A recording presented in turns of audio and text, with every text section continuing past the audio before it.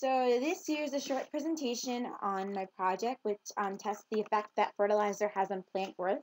The reason for doing my project is really when I was researching, I learned more about the importance of crop productivity and how food is becoming a limiting factor, and how really as a society we're trying to remove the limiting factor label attached onto food, and we're trying to increase the growth of and abundance of these plants. And basically a lot of research has been going on, and I really want to test different factors that affected plant growth. These are my materials and methods. So actually my project is testing once again the effect that plant fertilizer has on growth, and in doing so I made a hypothesis that the plants placed in soil will actually grow more than those placed in fertilizer, simply because the contents in soil are more natural than the synthetic ones in fertilizer. So here is actually the fertilizer or potting soil, which is really encompassed of both soil and fertilizer. Here is the container that I used for measuring. I used 50 milliliters of water for both my experimental and control group, and I also used 1/4 liters of fertilizer and soil for my experimental group, and 1/4 liters of just soil for my control group. And this really is to maintain the consistency and remove out any extraneous variables. So this here is green. This here is special light that I use on days where the sun isn't shining and the plants. Here is the soil, which I used for my control group, and that's used to provide statistical analysis for my experiment. And this was the and here's actually the array that I used for my trial. So 57 cells were filled for the experimental, 57 cells were filled for the control group. These were filled with radish seeds, and those are the type of seeds that I used.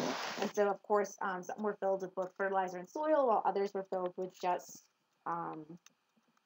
soil. And here are the radish seeds that I used. 14 out of 57.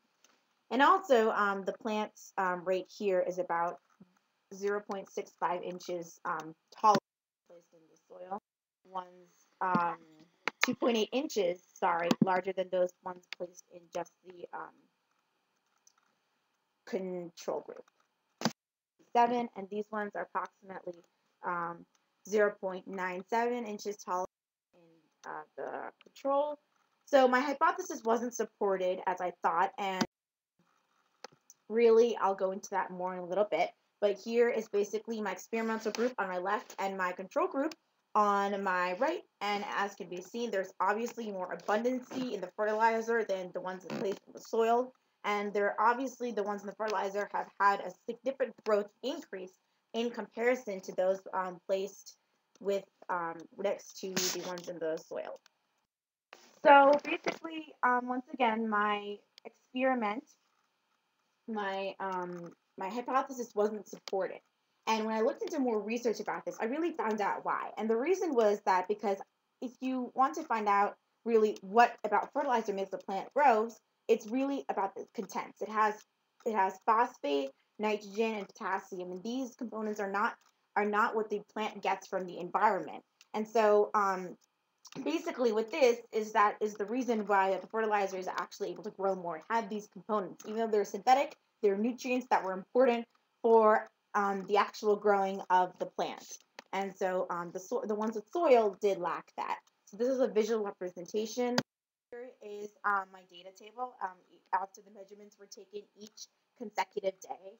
And really, this is it. This is it for my project. And these results absolutely don't stand on their own. They stand with many of the other experiments, similar experiments that I've seen with plant growth, especially ones regarding plant growth, regarding experiments about plant growth, which show that too much of these elements will also not allow all the plants to grow, which could clearly be seen in my project, since although in the end result after I averaged both the two trials, I had about 47 out of 57 plants grow.